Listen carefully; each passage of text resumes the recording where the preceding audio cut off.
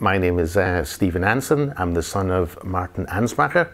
I'm first going to talk about my dad and his early life in the town of Leutershausen. On the opening picture slides there's a nice picture of my mum and my dad, which was taken in Germany in the 1930s, and the other picture was taken at Hillary and our wedding in Hull in 1974. As you'll see, my dad and mum are wearing very traditional German costume, which was called Tracht. It's the equivalent of Scottish Highland country clothing, etc. So my dad's born in southern Germany in Bavaria, and you'll see on the map there the town of Leutershausen that's shown. That's where he's born. He goes to school in Ansbach. The family then moved to Landshut because of Nazi persecution, and he gets arrested and sent to Dachau concentration camp, and from there manages to emigrate to Britain.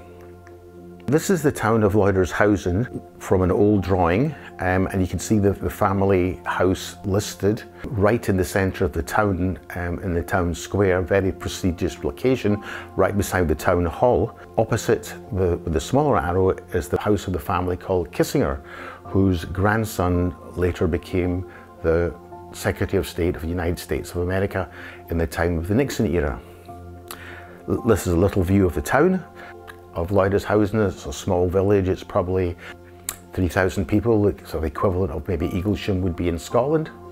And rather nice photograph of the town fountain in the centre, two little children at the front, and the family business of Ansbacher, actually named Heinrich Ansbacher, in the back.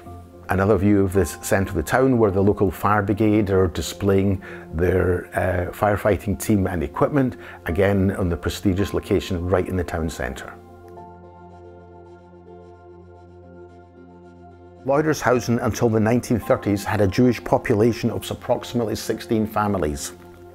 They were respectable citizens who were in business as textile merchants. As citizens, they were fully aware of their obligations as well as their entitlements.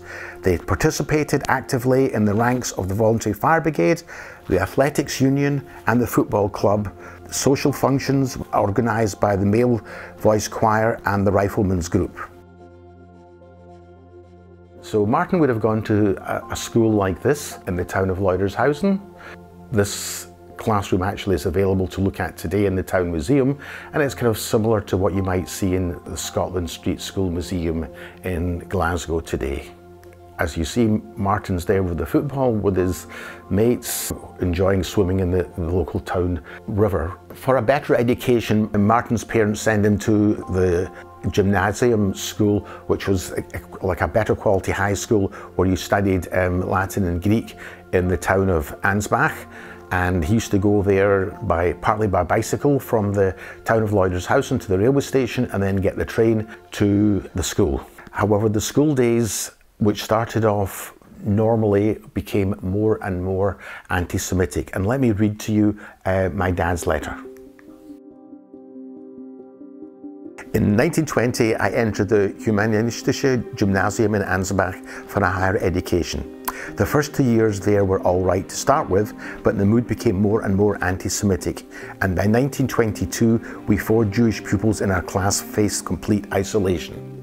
Nobody would sit next to us in our class or talk to us anymore.